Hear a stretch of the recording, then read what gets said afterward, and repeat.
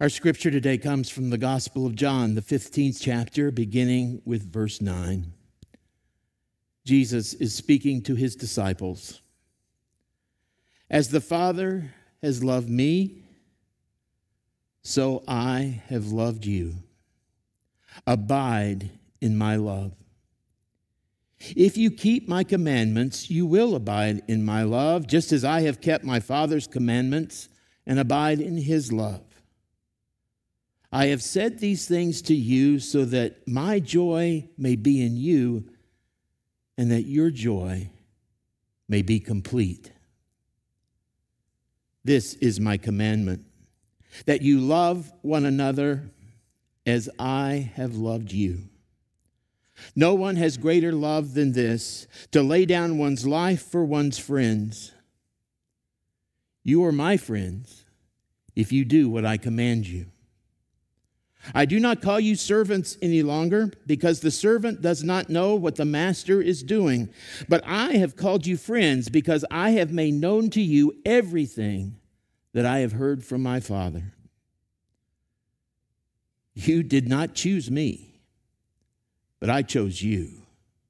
And I appointed you to go and bear fruit that will last, so that the Father will give you whatever you ask him in my name. I'm giving you these commands so that you may love one another. This is the word of God for the people of God. Will you join me in this prayer from Richard of Chichester? Thanks be to thee, my Lord Jesus Christ, for all the benefits thou hast given me, for all the pains and insults thou hast borne for me. O most merciful Redeemer, friend and brother, may I know thee more clearly, love thee more dearly, and follow thee more nearly, day by day. Amen. This morning, I invite you to imagine that you are going to receive a promotion that involved you having to leave your current place of work and relocate someplace far, far away. And while you're at it, imagine that you're given one last opportunity to speak to your friends and colleagues at work. What would you say to them? If you had only had one opportunity to speak to them, what would you say? Would you share with them your gratitude and use this as the last opportunity to thank them for their previous years of support and hard work? Would you use that time to recount all the ways that they had shown loyalty to you? Maybe perhaps go from each person to person. Perhaps you might include a couple of anecdotes illustrating how they touched your lives. What would you say if you were given the chance? Perhaps you'd be instructive and try to hammer home some key, all-encompassing principles. Would you be sentimental or distant? Would you be positive or negative? Maybe you might be bitter. Or perhaps you'd be gracious. I remember Richard Nixon's farewell to the press following his defeat for governor back in 1962. He had the press gathered around him, and it was, according to him, his last news conference. He was leaving public life. And he said, what a joy you're going to be missing. You won't have Nixon to kick around anymore. That speech made it a little awkward 6 years later when he came back and announced he was running for president again. I remember Dr. Joey Jeter telling us in preaching class that we should never use our last Sundays in the pulpit to say things to our congregation that we didn't have the courage to say to them when we were there with them Sunday after Sunday. What would you say? Would you focus on the past? the present, the future, or maybe all three. But now let's turn the heat up a little more. Imagine that you weren't being promoted. Instead, imagine that you were dying and this was your last chance to speak to your friends and family one last time. When I was at Aledo, one of my dear friends was a man named Lynn Ferris. Lynn Ferris was one of the most generous and kind people I'd known in my life. He was a blessing to me when I was there at that church. We'd go for coffee, we'd go for breakfast. I remember one time we went just for coffee to this one restaurant in Weatherford, and he said, now we're not going to order a lot, but we tip real big. One time, he even gave me his number at the Colonial Country Club, and he said, now I want you and Terry to use this. And I was nervous about that, and we didn't do it. And we were at lunch one time, and he said, now, I'm really upset with you because I gave you that number, and you haven't used it. Well, he was kind of a joker, so I was a little afraid to use it because I thought, what if I give him that number? And they said, this isn't the right number. But he said, I want to see some charges there. We went one time. Lynn was dying of cancer. In fact, it was his last day on earth. And I sat there with him in his home, and I watched him as he said goodbye to each member of his family, even his little grandsons. And I was a blubbering mess.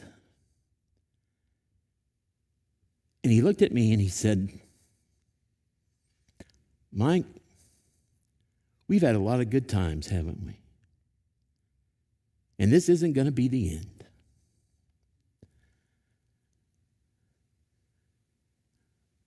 What would you say if it was your last meeting with people you loved? What would you want them to know? I remember Dr. Martin Luther King Jr. speaking at that rally for the garbage workers in Memphis. The way he talked, it seemed he had some kind of premonition that his time was short. And he used that moment to inspire the people. I've been to the mountaintop, and I've looked over and I've seen the promised land. I may not get there with you, but I want you to know tonight that we as a people will get to the promised land. How would you say goodbye? What would you say? The scripture reading that you just heard was part of Jesus' goodbye to his disciples. Some call it his last will and testament.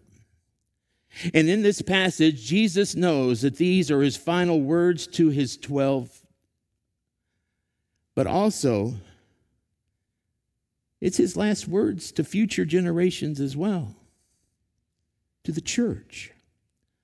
Last week, the lectionary text was the first part of this discourse in which Jesus tells his disciples that he's the vine and that they are the branches. And like the vine that feeds and nurtures each branch, enabling that branch to bear fruit, Jesus says that he provides the life-giving sustenance that allows us to be faithful, that allows us to bear fruit, to make a difference in our world, to say no to the hate and the discord and the backbiting. We discussed that passage in the art and faith class at 10 o'clock, and this was the picture that we used. It's called Christ the Vine. What I love about the picture is that Jesus is depicted as the vine, and then there are Peter and Paul, Matthew, Mark, Luke, and John, Jude, James, Bartholomew, Simon the Zealot, Philip and Thomas. They're all there as part of the branches. The pictures of each apostle or gospel writer represents more than just a person. It represents their mission, their ministry to the world. But it's also, to me, when I looked at it, it's a spiritual family tree. They're the first fruits. But if we were to be able to draw back from that picture after 2,000 years, if you look closely, you'd see First United Methodist Church of Colleyville. And if you looked a little bit closer, you'd see your face there. When Jesus speaks to the disciples in John 15, he's also speaking to us. These last words of Jesus are for us. We're part of this vine. Every good thing we do, every heart we touch, every time we get a mission or ministry right, it all hinges on our connection to Jesus Christ. As Paul said, it's not me, but Christ in me. In chapter 15 of John, Jesus said it even better. Apart from me, you can do nothing. So what is Jesus saying in this text? With just a few hours to go before he has to face the cross, what does he want us to remember? Basically, there's just one thing. He says to us, no, that's not right, is it? He commands us to love one another. Now, some of you may find that odd. A commandment to love? How can a manner of the heart be subject to command? What control do we have over our ability to love? See, we often confuse love with affection. But in the biblical world, love was about forming attachments, about bonding oneself with another person or another group. You remember the story of Ruth? And the deep sense of attachment that Ruth felt toward her mother-in-law, Naomi? So deep was her attachment to Naomi that Ruth, the Moabite woman, left Moab, everything that was familiar to her, everyone who spoke her language, and went to Israel, where as a Moabite, she might not be all that welcome. But she left all that was safe and familiar to her in order to be with the person she loved. She willingly gave up her past and present for an uncertain future in a foreign land with Naomi. Her words of attachment are so beautifully phrased, they almost sound like a wedding vow. In fact, we often hear those words repeated at marriages. Some of you may have had those words said at your wedding. I memorized those words as a child when I was in a Sabbath school class in the Adventist church. Entreat me not to leave thee or to return from following after thee. For whither thou goest, I will go. Whither thou lodgest, I will lodge. Thy people shall be my people, and thy God, my God. Attachment. This sense of attachment is how John understands God's love for us. John J. Pilch, in his commentary on this text, writes, God was so attached to humanity that he sent us his Son. Jesus, by commanding us to love one another, invites us to become attached to each other in the same way that Jesus is attached to us. This isn't sentimental. The command to love is important. Love in the biblical word was more of a verb than it was a noun. It's something that in order to be real had to be acted out, enfleshed, made visible. In fact, the only form of love that mattered in the Bible was the love that was acted out. 1 John 3 says, little children, let us love not in word or speech, but in truth and action. 1 John 4 says, those who say, I love God and hate their brothers and sisters are liars. For those who do not love a brother or sister whom they have seen cannot love God whom they have not seen. The love Jesus is talking about doesn't count until it's enacted. And sometimes, even within the church, it's hard to do. Isn't it strange that sometimes the people we know the most are often the easiest or the hardest to love? I mean, we can say we love the people of Africa. We can say we love folks that are out there. But the real hard work, the real nitty-gritty work, is being able to say that person across the aisle with whom we disagree, whether it's in Congress or in church, I love them. You probably heard the story about the preacher who was standing outside the sanctuary one time greeting the folks after the sermon. And a couple of kids came down to him, and of course, they were just precious, and he just knelt down, gave each of them a big hug. But then there was this one little boy who was coming a little bit later, and if you remember Pigpen and Charlie Brown, this little boy was kind of like that, you know. He had whatever snack they had had in Sunday school, he was wearing most of it. His nose was running. He'd wet his pants. But having seen the preacher hug those other two boys, he comes up and with a big smile goes like this. And the preacher goes, ugh. Hiya, kid. And the little boy shakes his head. He'll have none of that. No, sir, he said, I want love with skin on it. And that's the kind of love John is talking about in this text. It's the love that Jesus was, that love letter from God. The Word became flesh. The Word was love with skin on it and dwelt among us. That's the only kind of love God offers. And that's what the cross was all about. It showed us just how far God was willing to go to show us how much God loved us.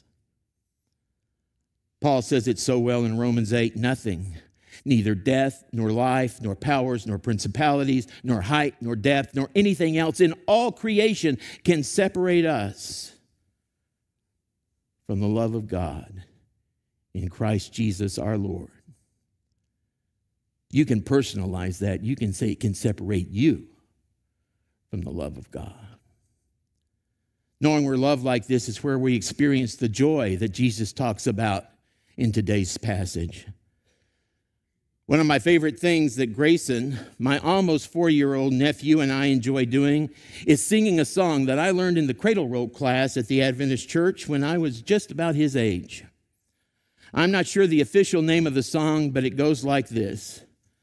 With Grayson in the family, happy, happy home, happy, happy home, happy, happy home. With Grayson in the family, happy, happy home, happy, happy home. Boom, boom.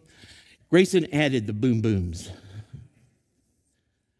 Now we'll sing that, but then he will call out, Mommy.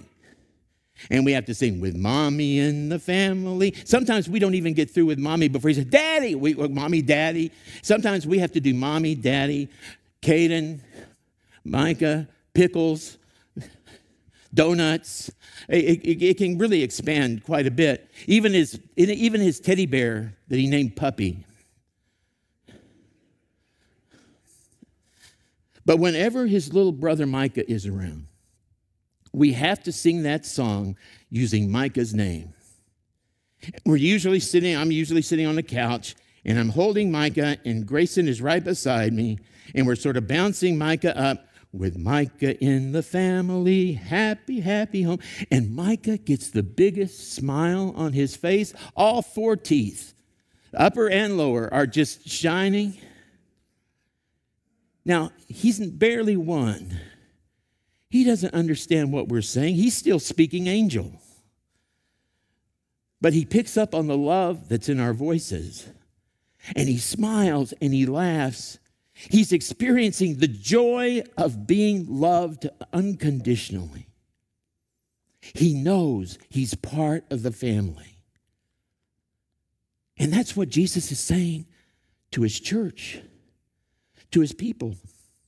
You know, and I've always really been most comfortable with the idea of the church as a family or as a home, especially when you use Robert Frost's definition of home as the place that when you get there, they have to take you in. That's where you find true joy. That joy embraces everyone in this room. Nobody is outside that love. Last week, one of the children in the 11:11 service showed me his brand new Under Armour running shoes. He told me that with those shoes, he can now run faster and jump farther than ever before. In fact, they are so good, he said, he can jump a whole sidewalk square. Well, those are great shoes. But as fast as they make him, he'll never be able to outlove the run of God. It will always be there for him. It's embedded in his DNA. And it's the same for you. Think about the person in your life who loved you the most. You see a face? You remember how they would react when they saw you? How they would just jump up with joy? The look on their faces? For them, you were, at least they made you feel like you were the only person in the room. They doted on you. They bragged on you. They believed in you, even when you didn't believe in yourself. And they always had your back. Even when you did wrong, they were there to help you talk it through, to figure out how to make things right. It was never adversarial or judgy. They loved you, and whatever they said, you heard it, and you took it to heart. Well, whoever that person may be, I want you to understand, God loves you infinitely more than that person. In fact, when God looks at you, God doesn't see some groveling, worthless creature. God sees a son or daughter created in God's image. You're not a mistake. To reject you would be for God to reject a part of who God is. God wants to be in relationship with you, to share your joys and sorrows, to give your life meaning and focus. Several years ago, I had the honor of preaching the baccalaureate service at my former high school, and I used this text for that service, focusing on the line, "I don't call you servants any longer because the servant doesn't know what the master is doing. I have called you my friends." It seemed to me that in that statement, the disciples experienced a sort of graduation ceremony in their relationship with Jesus, from slaves to friends. Later, after Pentecost, they were sent into the world to share all that Jesus had poured into them. Now, even though I had preached that at a baccalaureate, at the time, I never really considered the implications of Jesus calling us friends. I've sung that hymn, "What a Friend We Have in Jesus," but what really struck me, it hit me differently this time. And it reminded me that when I took that preaching class with Fred Craddock, he told us about when he was a graduate student at Vanderbilt, they had a Jewish studies program, and there was a seminar class where all the Jewish students met with the professor, who was also a rabbi. The seminar would begin with the first, second, and third year students all gathered together, but at a certain point, the rabbi would dismiss the first year students and continue to teach with the second year and third year students. And then he would pause at a certain point and dismiss the second year students. And once the second year students were out, he addressed those who were remaining, the seniors, and he said, "And now, my colleagues." Can you imagine the thrill of your professor calling you a colleague? But imagine you're reclining on the floor around that table where you've just had the Passover meal with Jesus.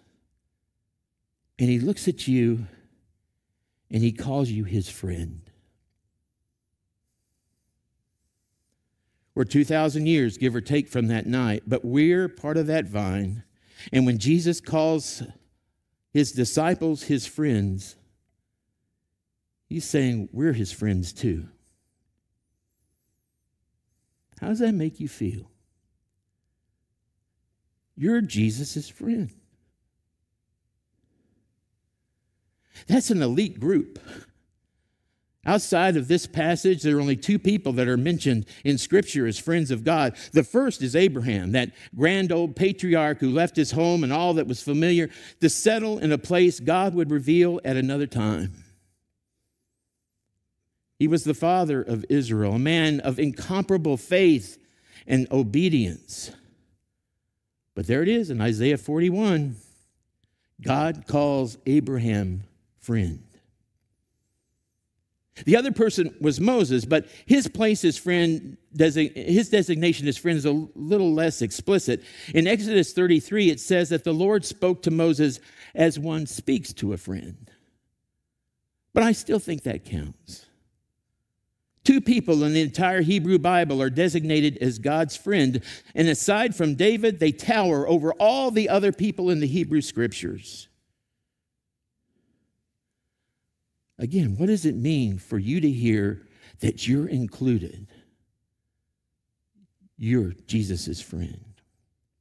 Craddock, in his sermon on this text, zoomed in on that image as us being Jesus' friend. He said, suddenly and shockingly, Jesus bestows the title that no one among us could claim, friend.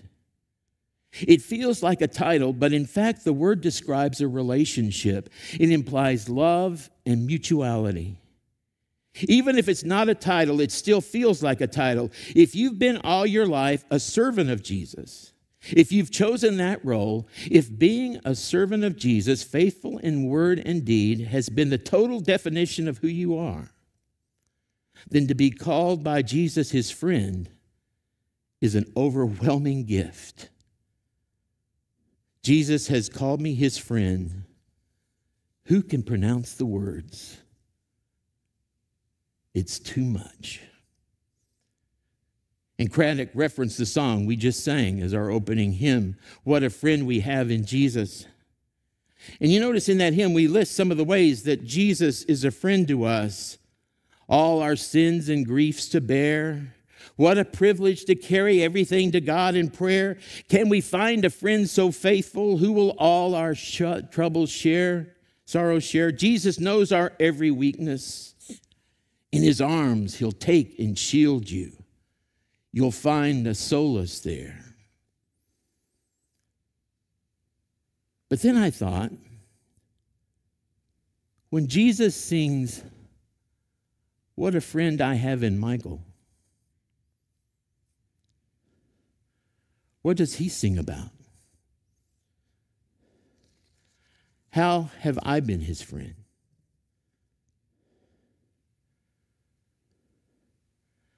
The only thing Jesus asks of us in his final words is that we love one another.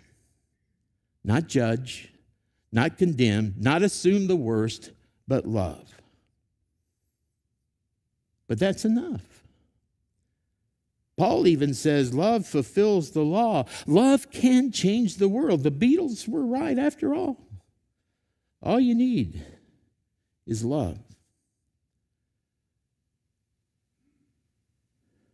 While the Bible doesn't tell us what happened to the Apostle John, St. Jerome, who translated the Bible from Greek to Latin, tells us that as an old man, John would visit his churches, repeating the same messages over and over again. Little children, love one another, love one another, love one another.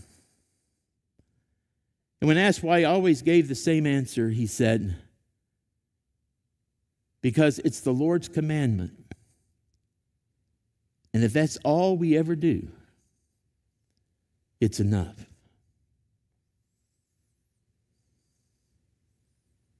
Amen.